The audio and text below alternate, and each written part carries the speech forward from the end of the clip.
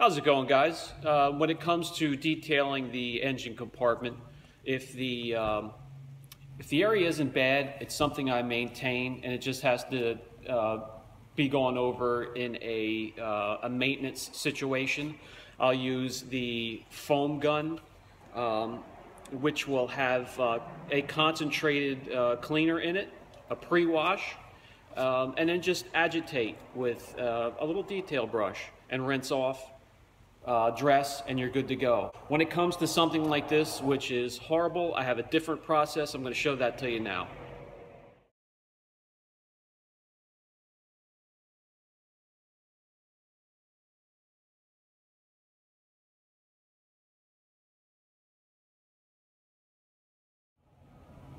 So what I usually have ready for this job is Krud Kutter. I have it in this pressurized spray bottle here. I have a bucket of concentrated soap, some brushes to agitate, and just a regular garden hose. You can use a pressure washer if you want, but it's not needed. Okay, so this is what we're going to be cleaning today. It's pretty bad. Fortunately, there's not much to cover, really nothing at all. The alternator is tucked down below on the side of the engine. The main computer is out of the way. There's no intake, exposed intake anywhere, so we're really good to go. We're going to get the Krud Kutter, spread it out evenly, and let it dwell for a couple minutes, start lifting the dirt, then we'll agitate and rinse.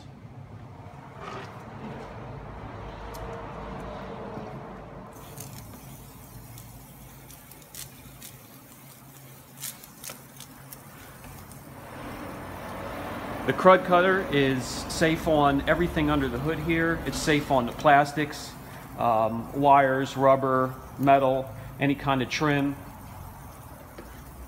And it's good at lifting the dirt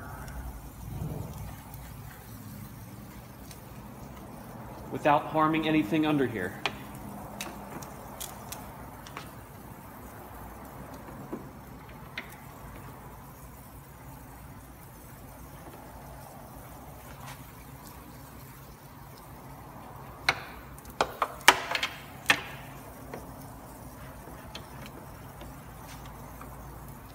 I try not to use pressure washers in the engine compartment, just in case you might knock a vacuum hose loose or anything else like that. So I just go with a garden hose, light pressure, just mist off the agitated dirt and soap.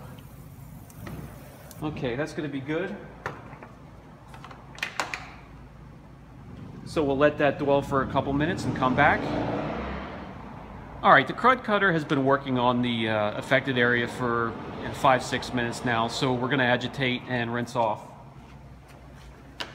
First, I usually start off with this bigger brush and get the larger areas.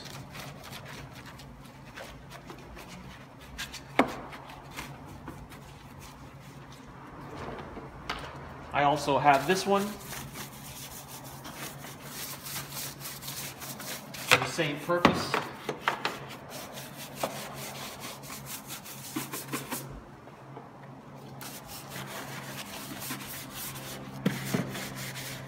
Forget the firewall, plastic on the firewall.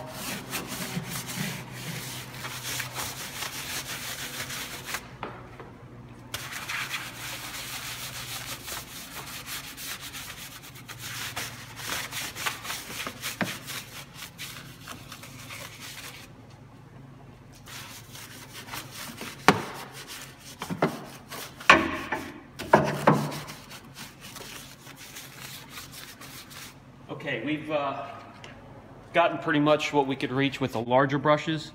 I'm going to grab a smaller one. I have two of these, two different sizes, old paint brushes, converted over to detail engine compartments now. So we're going to go in and get the areas that were too hard to reach with the bigger brushes. Agitate that Krud Kutter.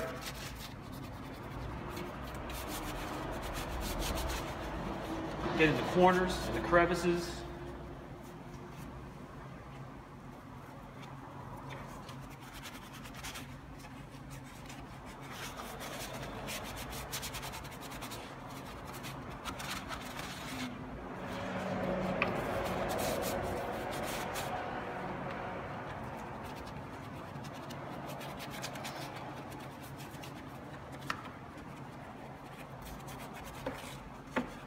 Like I said before, if it wasn't bad, I just would have used the foam gun in this area, foamed up the whole area with a concentrate, just used these two, agitated in the corners, rinsed, dried, dressed, and it would have been fine.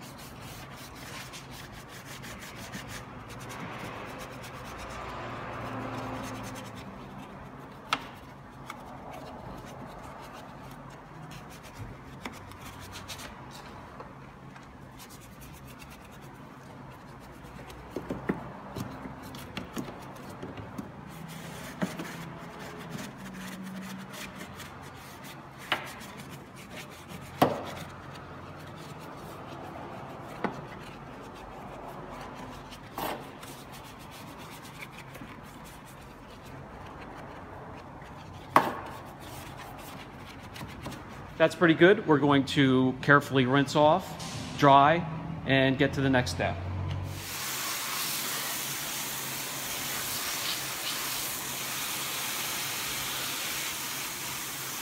To rinse off, nothing really high pressure.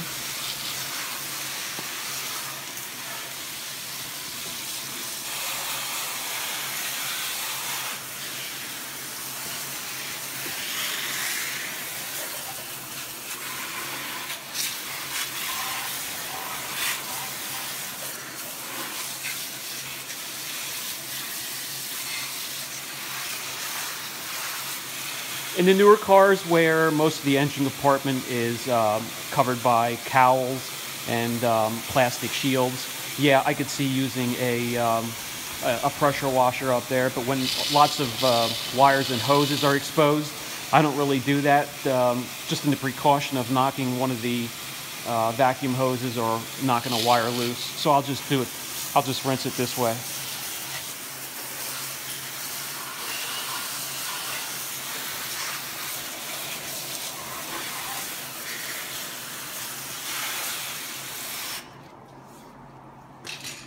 All right, rinse thoroughly, now we're going to dry. Okay, when it comes to drying, there are two methods that work fine. The first is going to be just your standard leaf blower.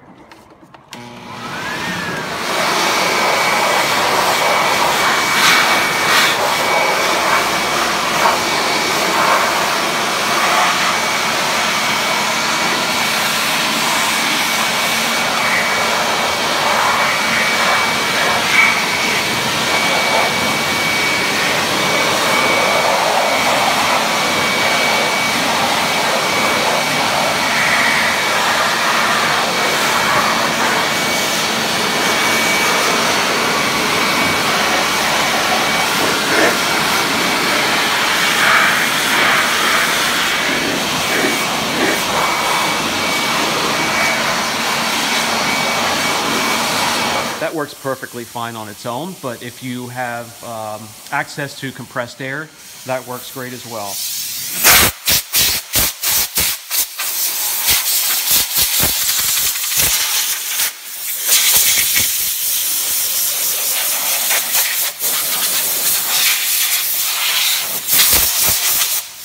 Better for the more hard to reach places anyways.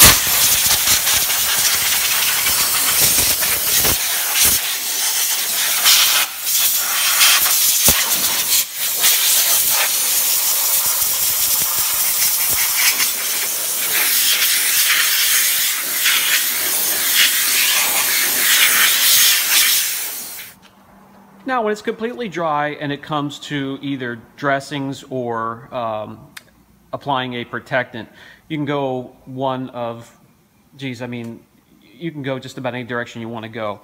A lot of people go the route of a trim shine, which is fine.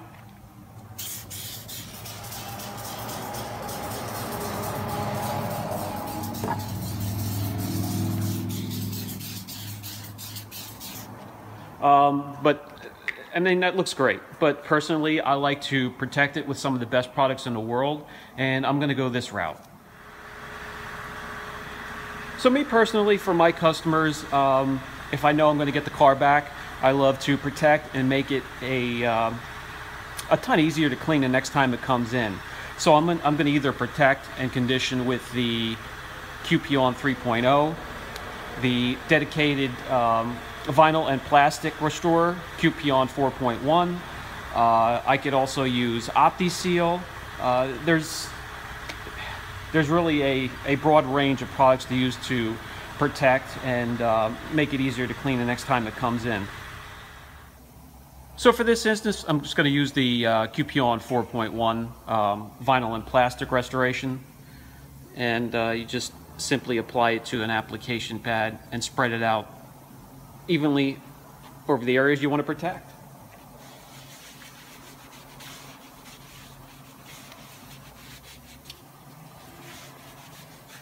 Makes the plastic look new without the greasy appearance, and it protects and makes it a whole lot easier to clean the next time it comes in, and doesn't attract the dust like most of those dedicated trim aerosol cans would.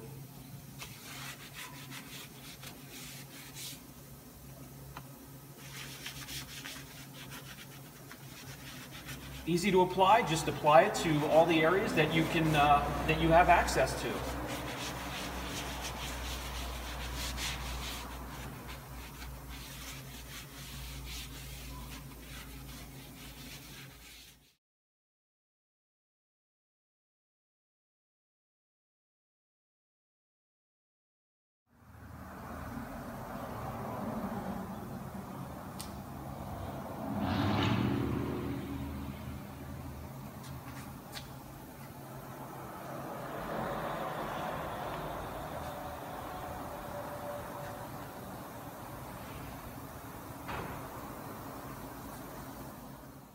So basically that's how we take care of the engine compartments here, especially the real dirty ones. The ones just for maintenance, a concentrated snow foam, some agitation, rinse, dress or protect again, and you're good to go. I'm going to put a link down below for all the products I used today.